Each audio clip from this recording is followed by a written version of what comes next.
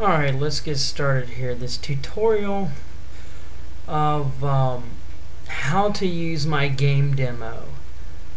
I've been getting some questions on Facebook. Of course, this is me. Oh yeah, I'm the Ultra Supreme Eccentrical Guardian. You can see that. Anyway, alright.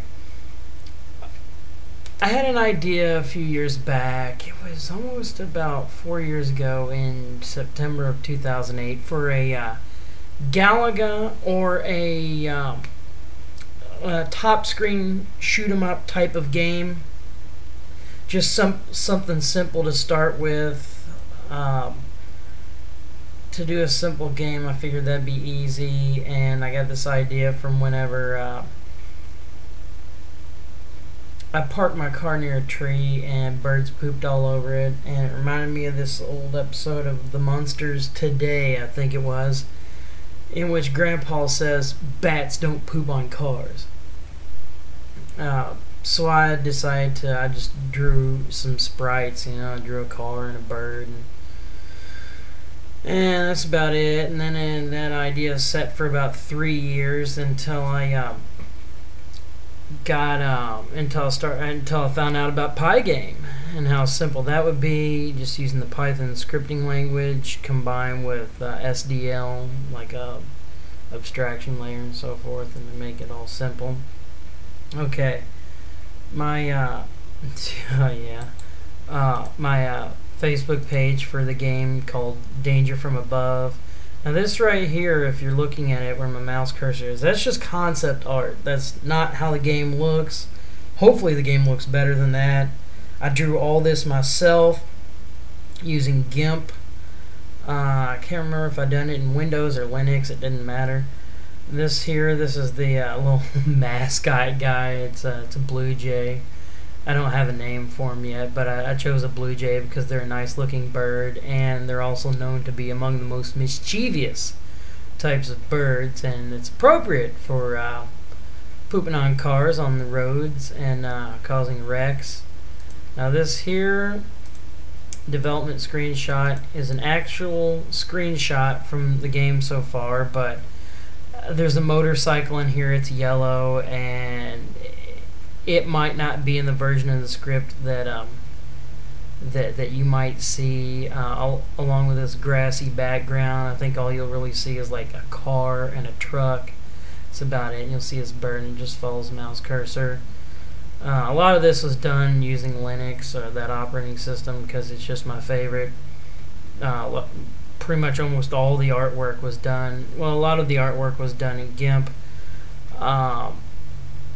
But also Pixel Toolbox. It's a little program from Axiom, and it's a Windows program, but I run it in Linux through Wine. I drew the bird using that method. I drew the cars. It's just really good for spriting applications. Just the way it lets you zoom in and see things. I mean, it could be done in GIMP, but it's just, I like that little stuff you make little tiles in. Game demo version 9.0C, October 2011, and there's a reason why I chose that name. The actual version of the game is 0.0.5, because that is a realistic version number, since not very much is going on with the game. But if you remember the history of Microsoft and when they were doing the bi-monthly releases for DirectX 9.0C, it was just really ridiculous because they kept the name 9.0C, the 9.0. Well, they started out like, I don't know, it was like 2003 or whatever with version 9.0 of DirectX, their multimedia API or whatever. It's a lot of times it's used for games, but other people can use it for other things. It covers input such as mice, keyboards. It handles audio, handles things to do with graphics, visual rendering. And so anyway, they got up to version 9.0. Well, instead of changing it to 9.2 later on, whenever they did something, or going to 9.7 or whatever, no! Microsoft, being a corporation like they are, just like America Online back in 2003, 2004, they loved to keep calling it 9.0. Both of them companies did that. They were notorious. They kept the version number 9.0, even though they kept releasing new editions, new versions. But with Microsoft, they had 9.0 and then 9.0A, 9.0B, 9.0C. Then they kept the 9.0C version naming because apparently they thought it sounded great. And they kept making changes and updates to it, but they broke away from the normal version naming of software, and they called it they kept calling it 9.0C. And here's my website that I made a while back, where you can get the game, and I need to update all this. I've just been lazy or busy with other projects. And so anyway, oh yeah, I stretched this image up so it would pixelate and look like a video game because it's supposed to. And so anyway, and then they so it's 9.0C April 2004, 9.0C April June 2004, and they did this all the way up through like 2006. So like version 9.0C October 2005. 9.0C December 2005, February 2006. It's ridiculous. And they did this for at least 2 years. Oh my gosh, it was so retarded. So I chose to mock that with my stuff here as I start out. As soon as I got something that would as soon as I was working with Pygame and got something that would display on the screen and follow a mouse cursor and do whatever, anything, I immediately called it its version number 9.0C, and then I would, like, whatever different day that I added a piece of code in there, even if it was like 2 or 3 lines, and then I would redistribute this or post it up on the website. I would call it version 9.0C 3rd week of September 2011, and just kept with the ridiculous naming. And that was the air conditioner that kicked on. But I kept up with the ridiculous naming so people in the public get they get an understanding of how ridiculous Microsoft is about stuff. People have noticed when you click on, if you see the URL here down the bottom, click on the link, it just brings up the Python script. This is what the source code looks like. Most people, I guess, are accustomed to the Windows world where everything is just dumb or whatever. I used to be like that. I used to use Windows for a long time, and I got off that. What you're supposed to do is right-click on this and save the link as. There's README file, change log. I need to keep up with the change log. Here's the story here of it. I need to just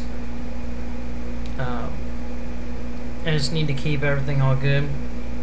You can download the game content. It's a zip file. All it is just all the pictures and stuff. Now what I've done is, a lot of people, they got their comments in here, can you share code? I said, I guess there's not much code to share. And this is somebody said the graphics are not good, and I said, of course, because they were quickly done without much effort. I just wanted to get something done quickly. Sorry, I do not like game programming. Why? I don't know, maybe I just get fascinated by stuff and I let my curiosity pull me along and be my motivation or whatever. It's like, but you can share about algorithms and how to handle them. Like, well, I don't know a whole bunch about that. I'm just, anyway.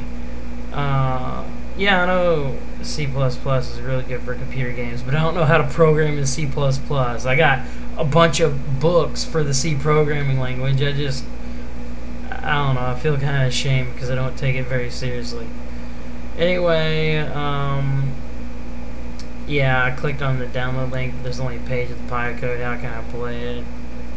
Well, right click, save as, blah blah. Somebody's like, you know, can you put an exe file or something to run? I'm like, well, there's Py to exe, but you know, I don't use Windows. So anyway, finally, I just settled it.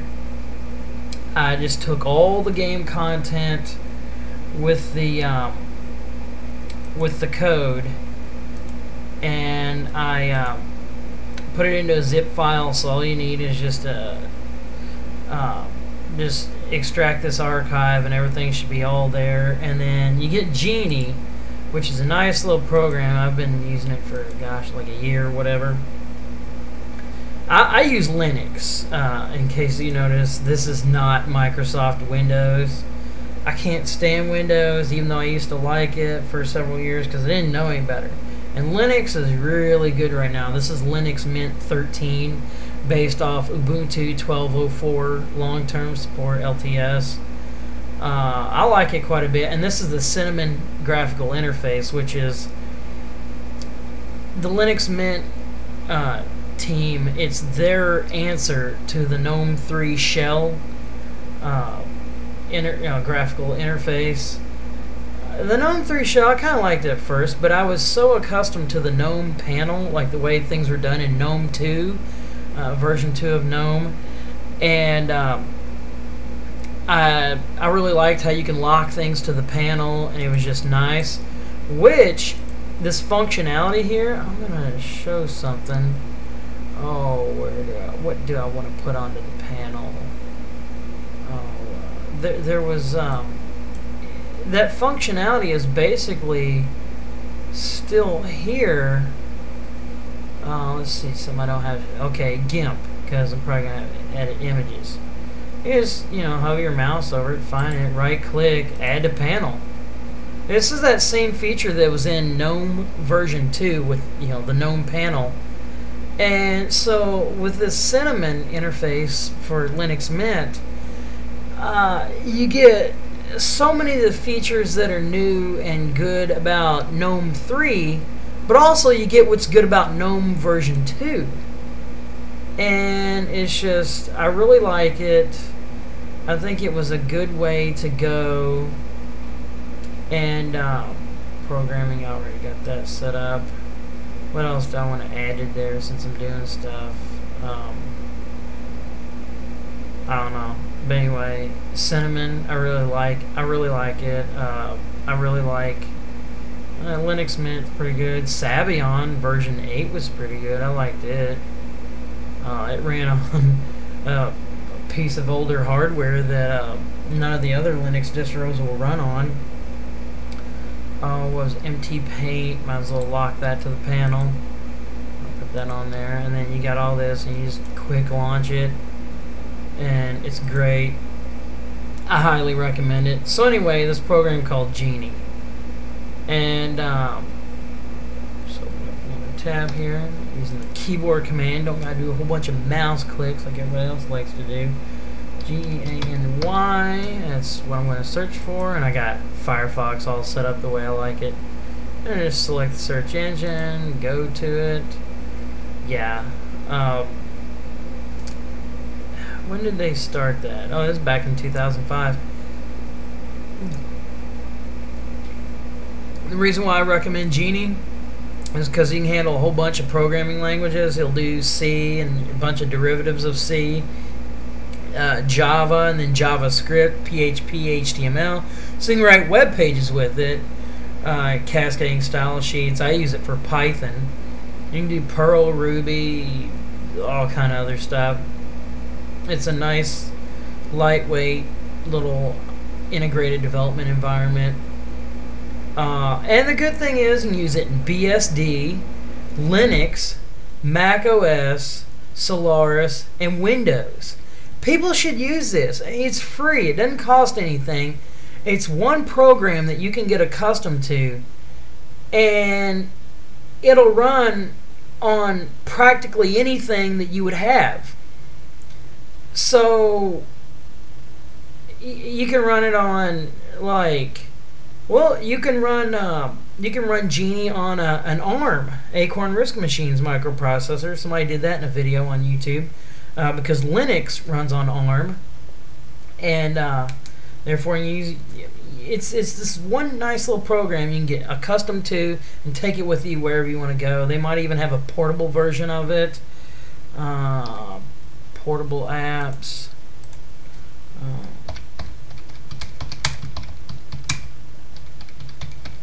If they got a portable version of it, oh, I'm going to be so good, or so happy. But this is compiled for Windows. Yep, they got it. Genie Portable. You can install that thing to a USB flash drive, plug it into anybody's Windows computer, and write your software and do whatever. And it's all great, but you can probably do the same thing with Linux also. It's just like zero install or something like that.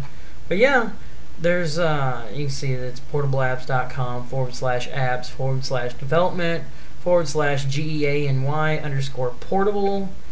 That's where you find it. It just, I mean, there's so many nice and neat, convenient little ways to do things with free open source software, Linux, and so forth, and it's very easy. I am not a guru. I've written a very small amount of programming during my lifetime. I mean, look, like, here's my most recent programming stuff. And this is just stuff that came from a tutorial, and I just played around with it, and I felt like it was like doing web design. Other than that, you know, where did I just do it here? Things have changed in Firefox since I started using it a while back. I wrote this web page by hand, just wrote the code, text editor, pretty nice. That's how I've done things, but I'm not like some kind of guru, and this stuff's not like really hard. So anyway, grab Genie, install it. I just recommend the version of it that's got GTK 2.16, because most Windows users don't even know what GTK is, but Genie needs it. That'll make sure you have it. But anyway, it's really great. Now I'm gonna log out of here. Oh yeah. Okay. Whenever I go, I'm probably gonna, if I start up a company or a software development group, team, whatever, some entity that I, you know, work for, with, or whatever, it's gonna be called Beaklebotix.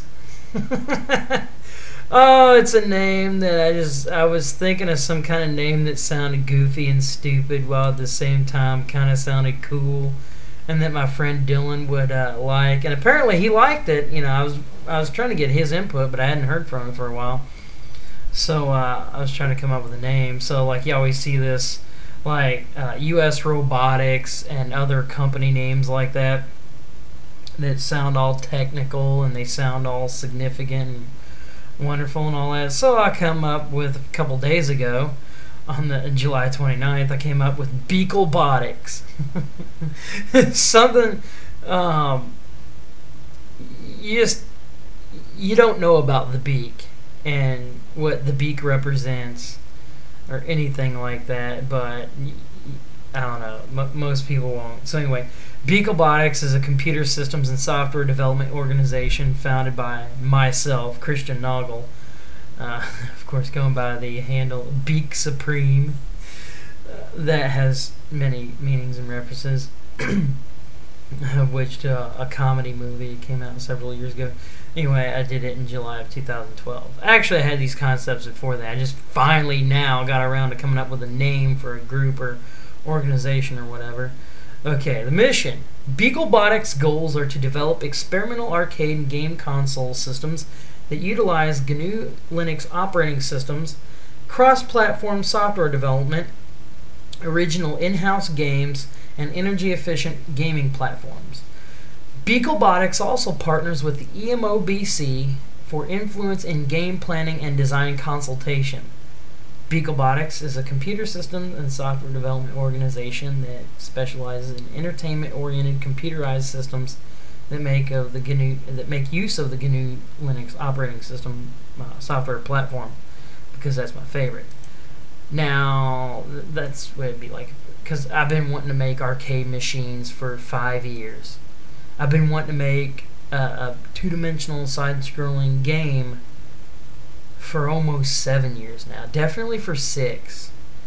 And that brings up another thing. One of my websites. I got several websites. I had to make a website to keep a list of all my websites. So we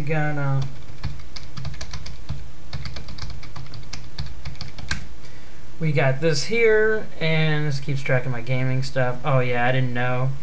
Well, I suspected since somebody could change the width of an HR, horizontal row or whatever, that horizontal line in HTML, and I wrote all this code by hand. Figured, well, if somebody is able to change the width of it, why couldn't they change the color of it? So I tried the experiment. Yeah, I got it red up here. I got it purple over here. What is that sound? Anyway, it sounded like a dog peeing on the floor, but there's no dogs in here. So anyway, I don't know, maybe it's tape curling off of something. It's just weird. So anyway, I got all these, and it's kind of hard to see on here. It's kind of strange. But I got some of my game pages. I got my Maniac Mansion fan site. Now this picture, I did not draw this. This was taken from the actual game itself. But I drew the star background here, and I chose the colors and all that. Optimized it for 28.8K dial-up, because that's what it'll work for. I did not draw this plant. It's just a sprite ripped from a game. Oh, that's a bug over there. I know what it is. This stupid moths are in here. It's dumb. Just flapping along the wall. There it is up there. See it? And then this clock, I did not draw that. It's a sprite rip from the actual game. But I did draw the chainsaw several years ago, just playing around in GIMP, which is like a free open source alternative to Adobe Photoshop. I did not draw this. I took that from the ScumVM website. Now these two pieces of artwork, I did draw these. The one on the left, I drew it in some drawing program. I forget which one. I think it was like Soft Keys, Photo Finish. It's an old program. This one here, I like it. The one on the right that's pixelated, I did that in what was it? Pixel Toolbox, and this straight up looks like something you'd see on Super Nintendo, and it's just really good, and I really liked it. So I'm proud of myself, and I created this web page here, this site, to keep track of every version of the game. It took me 1.5 years to find every version of Maniac Mansion, the first one, on the internet. I combed the internet and I put all of them up on my server. I got them all here for anybody that wants them. I have not received takedown orders yet. Nobody's said anything to me. No company is claiming copyright infringement or whatever, and it's not like I'm selling the stuff or whatever. And hey, you know what? It's their fault for not making the stuff publicly available on the market for me to purchase, or for anybody else to purchase. They've abandoned the game. I'm not modifying it or whatever. Of course, I'd like to remake the game and so forth, but you know, hey, it's their fault for not putting it back out on the market and making it for sale like how ID or id Software does, which they're always good. You can always buy even their oldest games, and they sell them for a fairly cheap price, and it's great. Anyway, I like this artwork. You know, Pygame, Python, SDL. It's what I did my game demo in. This is one of my pages here. Now, taking out a tour. Oh, alright, okay, I did that. Rocketeer. This is just these are all sprite rips. Everything. I didn't draw any of this here. I just put it all together, and just because I liked how the game looked, and I was just going to feature pictures from it. Teenage Mutant Ninja Turtles. This is all entirely sprite rips. I did not draw any of this, not even this. I just put all this in here because it looks good. And I like themed web pages, you know, like shrine kind of stuff. Like, I'll show you an example. Castle.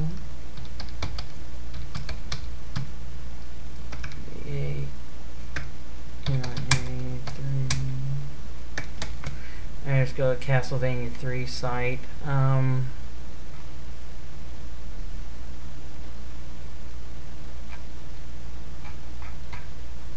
Shrine. Here. Yeah. This site here, this is not mine. I don't know who this belongs to. I just love it when people theme their websites very thoroughly in something, whether it's in this case a video game or sometimes a TV show or whatever, and they do really good. And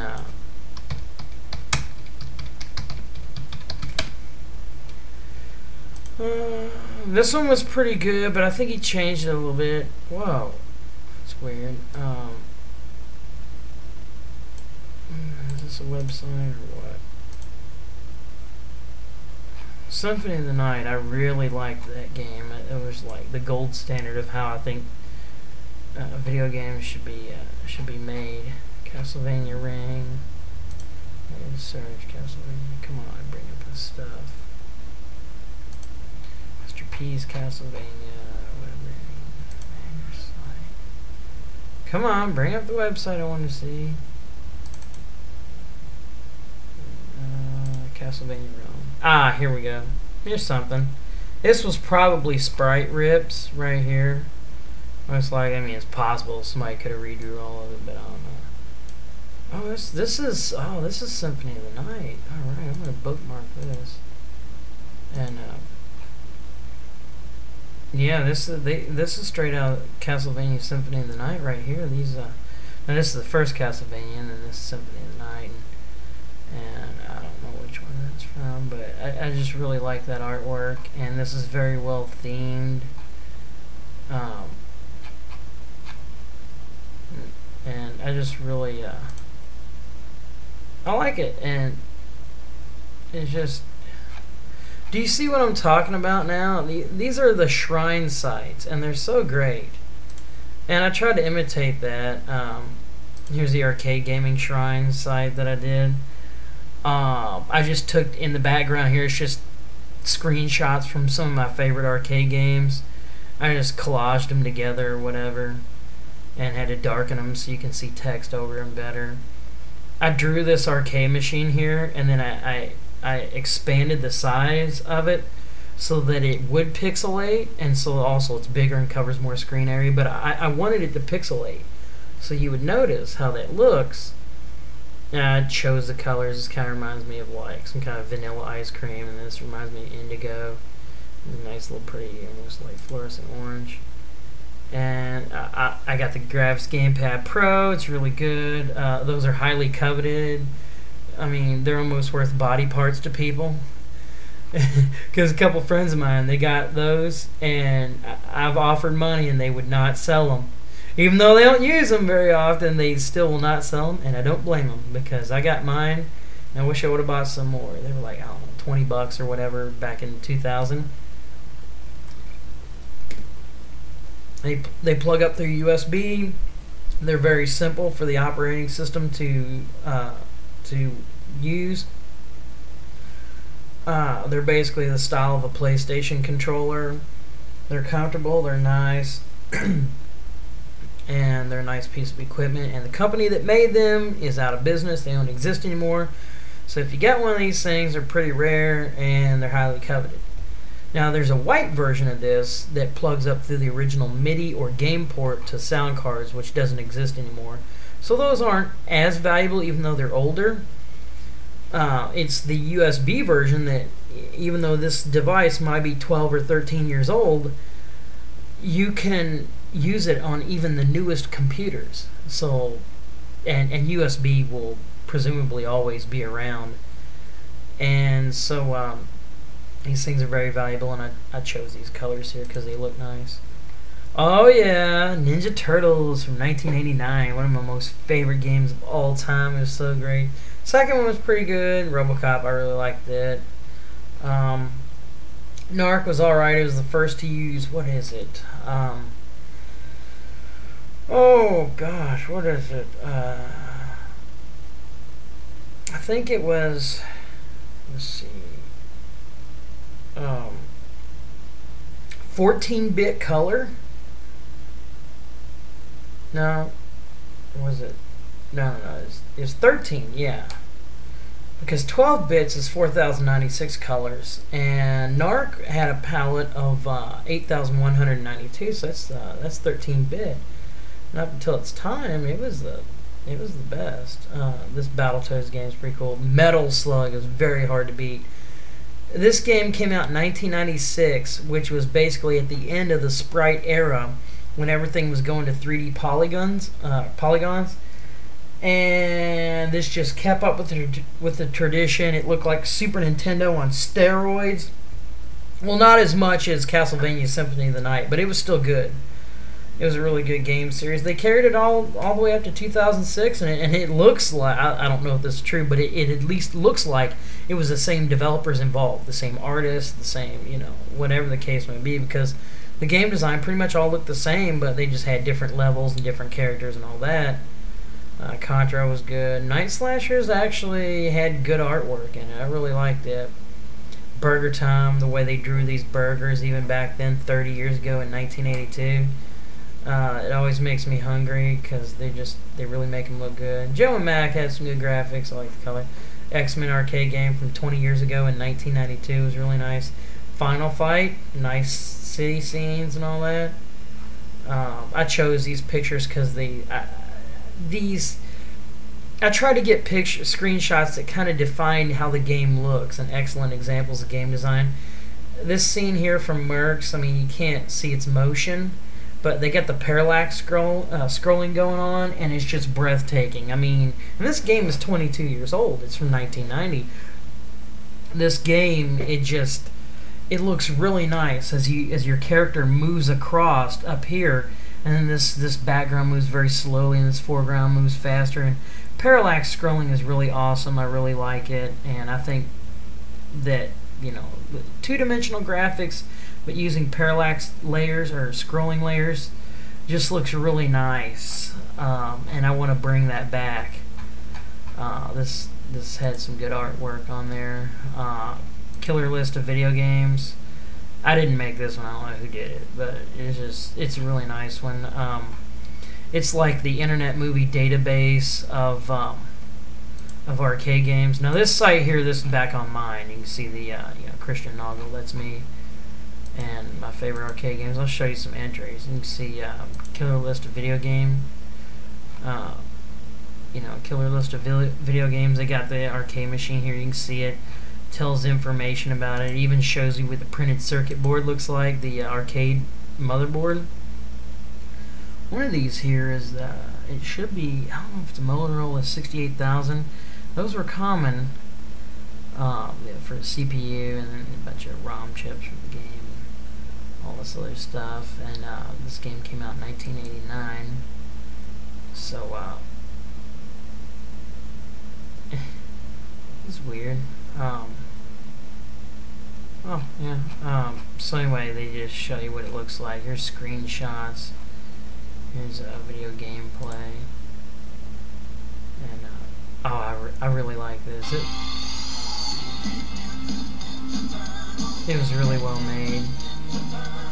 1024 colors is what it has.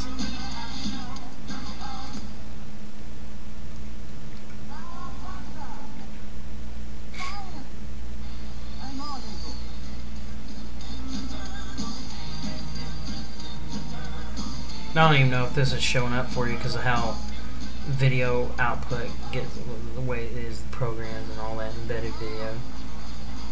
But anyway, the microphone probably picks up the sound, so there's proof that the video is actually playing. And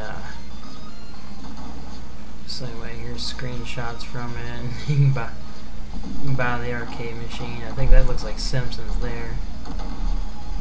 it's one of my favorites. I like to have this. I got the game on Nintendo NES. I got the cartridge. Actually, I got the first 3 Ninja Turtle games on the NES, the actual physical cartridges. And this is just really neat. And it's just well designed, and it's one of my favorites. And I contacted Konami, the company that makes that game, and I told them how awesome the game is, how much I liked it. And they're like, oh, we're so glad that you like it. And then I mentioned to them that I wish that they would make some more two-dimensional games like that. But then their response is, well, we don't think they'll sell. And I'm like, oh, that's terrible. It's just sad. Anyway, so that's that. Oh gosh, in case you've seen this, Diet Martyr Dr. Robert Atkins. I drew this art myself. I took a picture off the web, changed it to Bob Atkins. I drew these items here back in 2006, sprite art. And, oh yeah, he's Hitler. And I drew this back in 2004, the keyboard with hands, and did this back in 2004. I really need to update my websites. So many links went dead. A story I came up with, you don't even want to know. You just don't. It's like really hardcore. And I got this motherboard in one of my computers, 1.5 gigahertz, 32-bit, single thread, single core, via C7, comparable to about like a Pentium M, you know. A little more powerful than a Pentium 3, but not quite as powerful as a Pentium 4. I actually have this case and it looks just like that, but I don't have that keyboard. Here's the specs on mine. Got, you know, gig of RAM, which is the maximum I could get. 100 gig hard drive, which is pretty much the largest capacity they had back then. And I spent like $700 some odd on that. I still got it. I was planning on using it for an arcade machine because it's got all these video outputs. Got your composite, you got your stereo audio, and then you got your component video there, and it's not very loud. But anyway, links, yeah, just that. Oh yeah, build your own arcade wiki. Excuse me. Anyway, I know this is just getting really... Oh yeah, game influences. Yeah, this is where I actually got the idea to do that arcade gaming shrine. And this is from my site here, and I didn't make any of these games, I just put them all on there. I just show various screenshots from games that I like, and the art style. I'll let you see that. The Rocketeer, that was really good. I like night scenes. I also like sunsets. I like greenery, as you can see, Super Castlevania 4. Just various. You'll notice some of the pictures, some of the screenshots are familiar. I reused them again in my arcade gaming shrine. Vice Project Doom is kind of a neat game.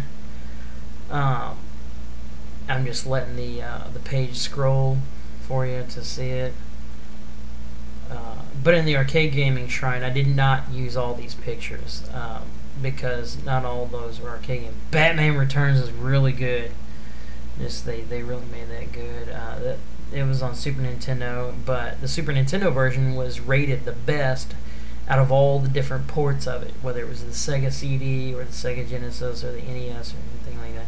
Contra 3 has some neat. You can see lighting effects, primitive types of lighting effects on the Super Nintendo done there. They also use some transparency effects a little bit. They try to imitate that. It's pretty much all that. Source of influence, tool choices listed, yeah, GAP, and blah blah, game engines, blah. Weapons and power-ups. Now this is all my sprite art. And collapsible baton, I drew that back in like 2006. And it was just neat. This stuff, I drew these sprites with Pixel Toolbox. I'll actually just bring it. Axiom, AXIOM, PIXEM. Yeah, here it is, the website right here. And this is actually a nice little program. I mean, I don't really like using Windows software because it's always about pay me money or I'll cripple your program, and it's all dumb and like it just, oh gosh. Anyway, but it'll run all the way back to Windows 95. That's cool. This program is useful. I do like it. And do they even sell it? Like, are they charging money for it or not? Because if they're charging money for it, I probably need to. I've used it so much, I probably need to pay some money. Software, I mean, like Pixel Toolbox, it doesn't act like they're selling it. Oh well. Alright, I drew this collapsible baton, and I did this flashing. Oh, I loved it back in games during the late 80s and early 90s. They just cycle through like 5 colors that were the easiest colors to memorize the values of. I'll show you what I'm talking about. You get red from, this stuff, if you're doing 24-bit color, if that's your color, display and all that, that gives you 16,777,216 colors. Because it's basically 2 to the 16th power. And you divide up the 24 bits amongst 3 colors. That gives you 8 bits per color. And so each color is represented in 2 nibbles or 2 hexadecimal values. So you go FF, which, in hexadecimal, F is the maximum value of something. In hexadecimal, 0 is the minimal value. So you go maximum red, minimum green. The next two zeros are for green, and minimal value of blue. So this just gives you straight pure red. Now, if you want to do cyan, right there, maximum to the far left, you got maximum value of red, 0 value of green, maximum value of blue. Another color they use, we'll do blue, FF. I'm sorry, I said that wrong. 0000 FF. That's maximum color blue. Blue is your last 2 values there. They're set in F. Basically the value of 255, which is the 256th number in there. But anyway, 0 counts as a 1 as the first value, which it means 0, but it's counted as the first value. 255, it's the 256th value, but it counts as 255. Anyway, so that's blue right there. Well, I'll show you. I'll just show you this way. Alright.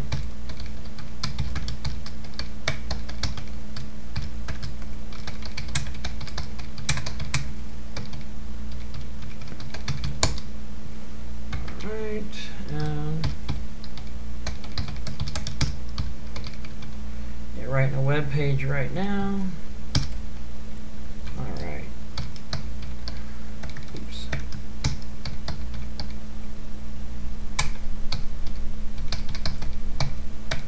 And here's where I do the colors. Alright. This tells it we're doing hexadecimal colors. FF0000 will give us red.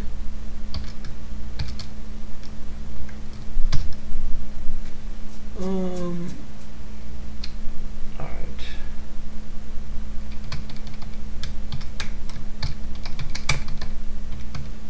Okay, equals 6 to get it big. We're gonna have this color white just so it always shows up. Color equals.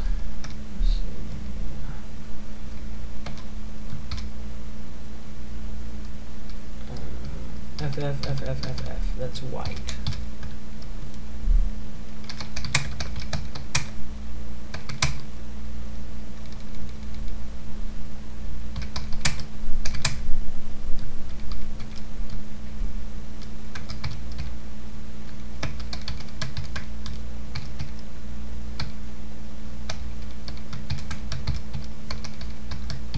Just wrote a web page really quick. We're going to save it as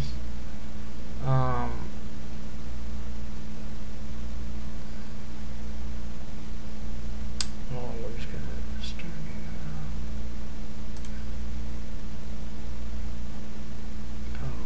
new folder.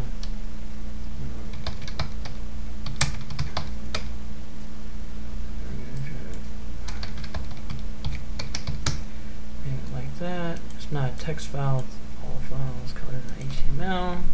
Okay, now now let's recognize that that this is HTML code. Hopefully everything's all right.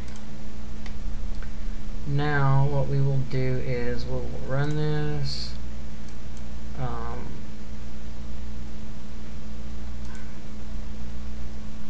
Open file. Oops.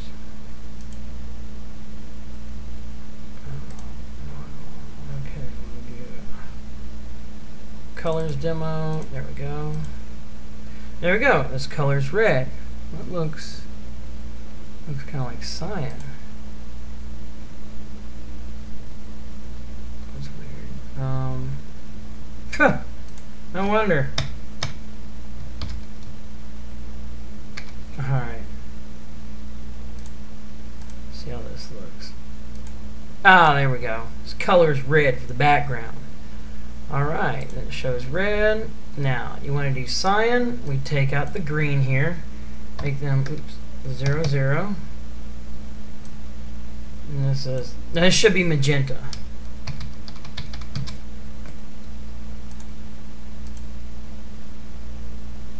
Alright, we just refresh this. Oh, the text is magenta. I'm sorry. We do be white. That's embarrassing. FF. Alright, I did the color wrong. Okay, value. And if you notice, if you compare it, magenta is one of the colors that flashes. Okay, so we got red, we got magenta. We will do yellow, which is okay, we have the first two values right here are for red, second two values are for green, and the third two values are blue. So we have maximum red, maximum green, no blue at all. We'll save that, and we will oh, gotta tell it it's yellow.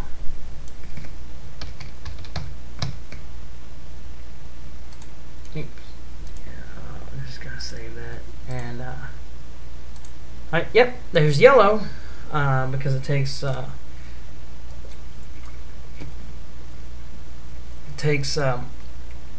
maximum, you know, it takes yellow and green, or it takes red and green to make yellow. And I know people dispute this stuff. They're like, no, red and green make brown. Yeah, with ink and paint, but you know, you need to go take a magnifying glass up to the screen of your monitor or up to the screen of your television or whatever, and go look at yellow on there. You'll see red and green. Go look at white. You'll see red, green, and blue. And you'll see all these colors. There's a difference between light and paint. Okay, that's yellow, and you'll notice that that it's flashing yellow in there. Now another color it flashes is lime. How you make lime is you just simply have the maximum value of green. So you have 0 red, maximum green, 0 blue. And notice that there's some lime in there, some of that green color. It's lime, because how I did that. And then you refresh this, there's lime. Okay, now if you want to have darker green, you just do like and green.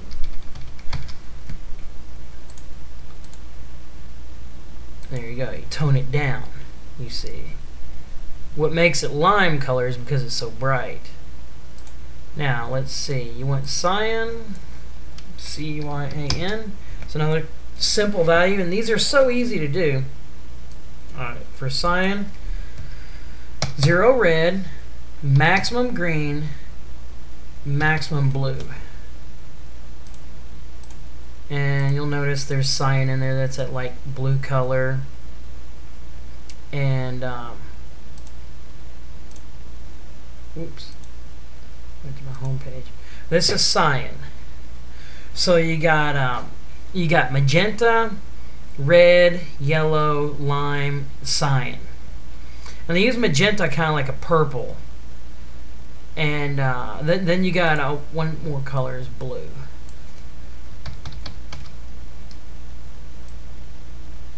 Just Okay, first of all, you have zero, no red at all, no green at all, and then maximum blue. And we'll refresh that. This is blue. Okay, and they use these as common colors in. Well,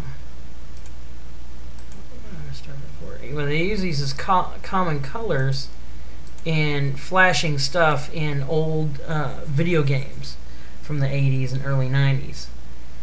And it consists of just taking this image here and putting a red tint, saving that as the image, then a magenta tint, redo the image in magenta, save it, redo it in yellow, save it, keep doing it, and just animate these with the program, and it flashes.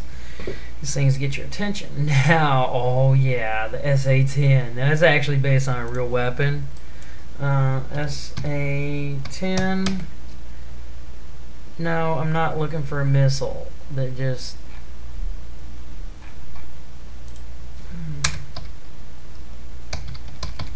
Look for a pistol. Yep, there it is. We'll look at pictures of it. Where we find it at. Okay, there's that missile again. Just keep showing up. And this little moth thing is right now. Get off of me! I'll freaking kill you. Yeah, you've earned it. Yeah. Now, I'm still looking for it in here. They keep showing the missile. Print article. Okay, they don't have it pictured here.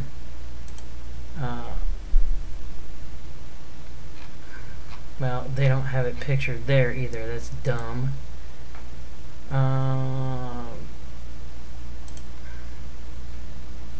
It's basically a paintball pistol, and it fires. The police use it for pepper balls, and you know what? If they'd show it,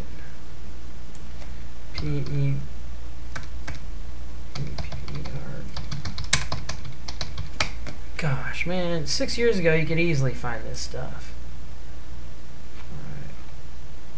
Alright. Where's the SN10? Oh, TAC Force and automatic. It looks kind of neat. Where's that? Are they not using the SA-10 anymore? Anyway, let's look. This is just getting frustrating. Here we go. Yeah. Yeah, here it is. It's really similar. This is kind of what it looks like. And this is a variant of it. Looks pretty tough. Matter of fact, what does that look like? That looks similar to a paintball pistol that I got. Even the handle and stuff. But it just looks like a more tactical version of it. Of the same thing. Looks more cool. Anyway. Yeah. No, you get the point on that. Show this police officer using it. Yeah. Yeah, you see those stripes on there, and I preserved them on my gun. Basically, my gun looks very similar to the one that's here because I actually spent time looking at it and seeing how it's gonna look. And I drew that. Oh yeah, it's so cool. It's sprite art, pixel art. ATS AT85R. Yeah. ATS AT85R. And yeah, you still kind of see it here. Basically how it kind of looks. Well, that's tacked out a little more tactical style. It's a nice little paintball gun I'd like to have. It's a semi-automatic paintball gun, or is it full automatic? But anyway, it's just nice looking, and I drew that years ago for Diet Martyr project, and they just change different stock configurations. And anyway, yeah, I drew it, and it's awesome. And here's a loaf of bread, yep, and then here's a potato. I drew that. Here's paintballs, and I drew all this sprite stuff. And habanero pepper, one of my favorites. And look, it's pixel art. Somebody actually drew that there. It was great. And I just really like this stuff. People have to think this stuff out, and it's just great. Man, things have changed in 6 years. Spriting. Oh, can you believe somebody actually drew this here? In video games, 20 years ago, that's how they used to look. 20, 25, 30 years ago. Somebody's got some really good artistic skill. I admire that. It's great. So anyway, there's that artwork that I did. Calculated audio data rates. I need to rework this and come out with a more simple formula. 8,192 bits in a kilobyte. I just did this project one day. Yeah, October 21st, 2006. Yeah, I was calculating up data rates for what I'd want to have in a game. Game enemies, okay, yeah. Game art. Oh, yeah, I drew these potted plants and all that kind of stuff. Put it in there. I used a 3D modeling program to recreate a scene in this here, and I did all this kind of stuff there. Idea listing, production ideas, yeah, ported to like everything. Game feature ideas, parallax scrolling, yeah, lighting, particle effects, lens flare, reflections, fog, garage shading, Phong shading, translucence, transparent levels. Yeah, just Castlevania Symphony Night is so awesome. So you can see the transparency levels in there to simulate, seeing through water, and they got shadow kind of stuff, and it's just really cool. And it was just really great. And you don't even want to know about the story. It's horrible. I mean, like it's hardcore. And oh gosh, and where did I have this stored and plot? No, I had game art. Yeah, game art, and I got a video somewhere. Okay, where did I have this thing? Gosh, I need to look and downloads. Alright, oh yeah, and here I did a daytime version of it. It's like so cool, like walking through the city, all that. I think I got enough bandwidth on here. Now I made this back in late 2006. Yeah, I even did the music back in early 2007. That's me. The bass was not me because I didn't have any bass instruments, and the drums was, and I got like a track and mixed some stuff. But all the guitar was me, and I wrote it and recorded it and performed the guitar and all that, and recorded this thing, put together this whole demo. You can see transparency levels for the clouds scrolling across the sky. I got the parallax scrollings going on. I drew these bushes. I 3D modeled like all this stuff, and I got a picture of like some city off the internet, and I got the moon there. You can see the clouds pass along the moon, and then you can see through the clouds a little bit. But keep in mind, this recording was done by me in like April of 2007, and the guitar work is all mine. So here we go.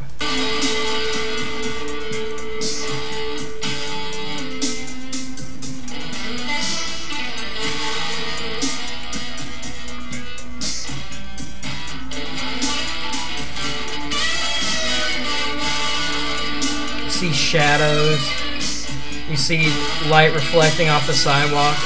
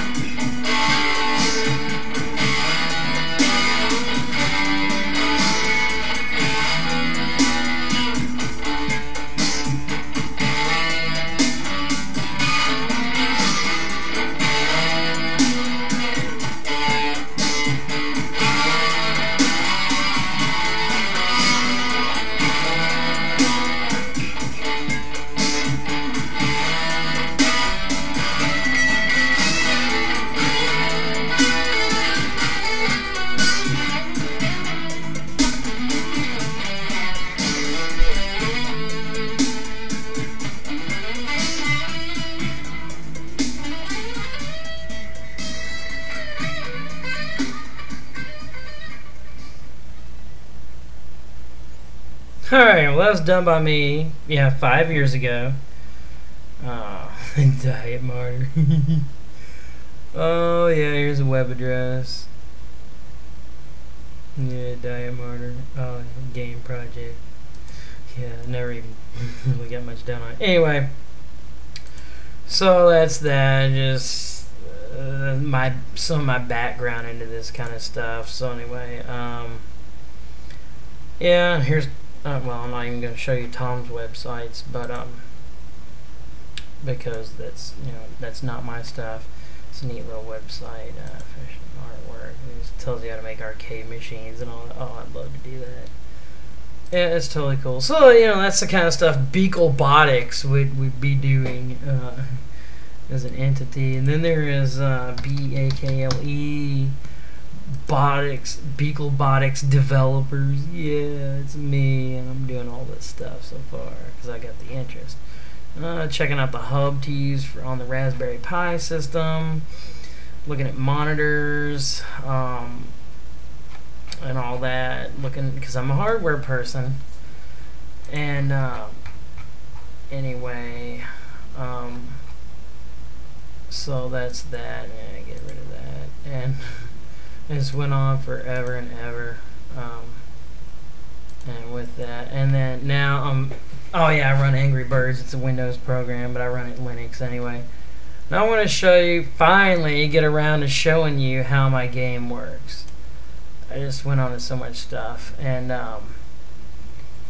okay, here's my code here, program code, and this is Genie. I'm using Genie, and it's a really nice program, and a little logo there, somebody drew it, it looks nice.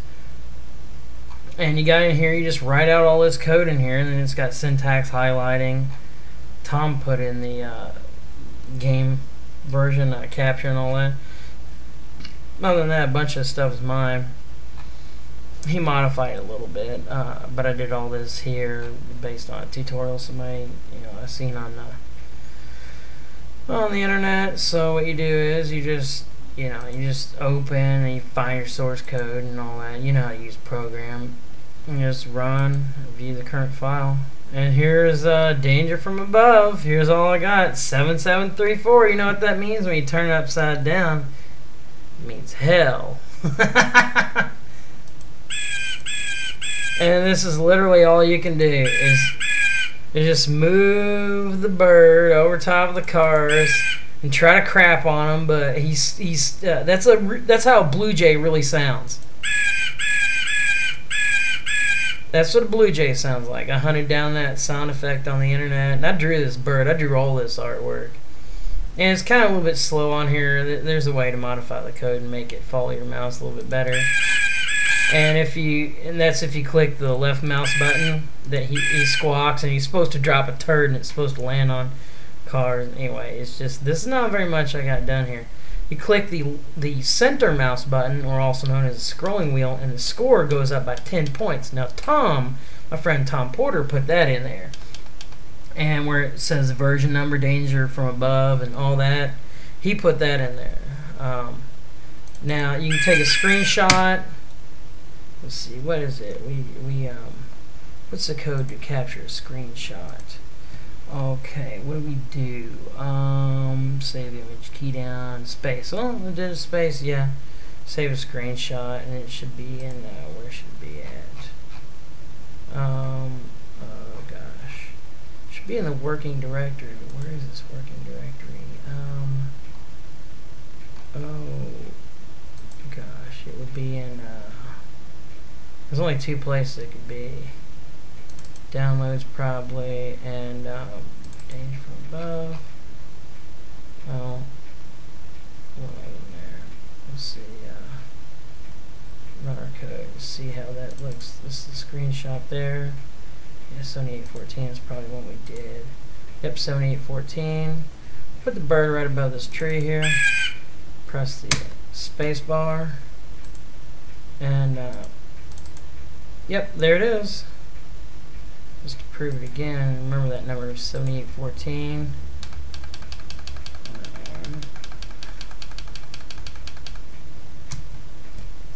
834. And, Yep, there it is, 8034. So the screenshot feature is working. And hit escape. We got that set in there to close the game. And that code for that is, it's in the loop somewhere. Event type, escape key. Yeah, exits by pressing escape. Got that in there. Now let's speed up this thing. Clock tick.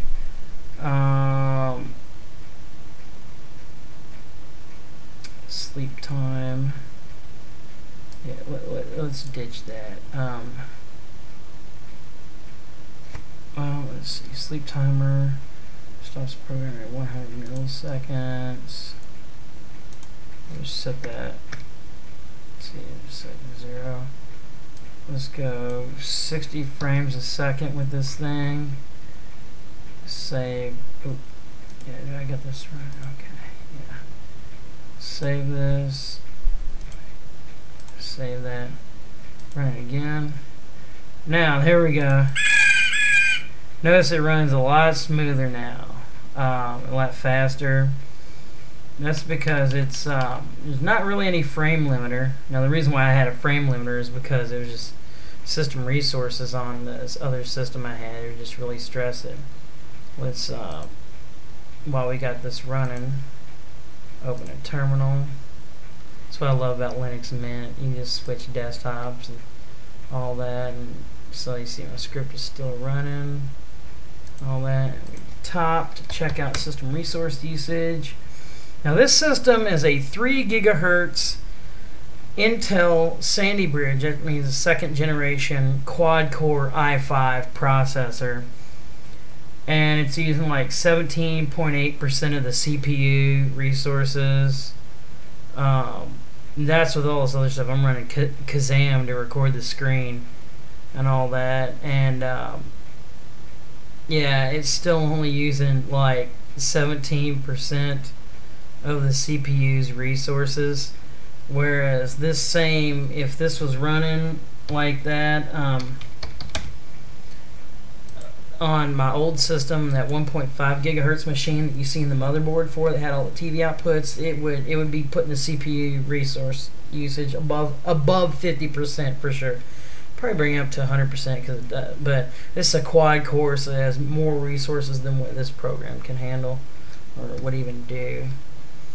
We'll still put that frame limiter back in there, and sleep timer, and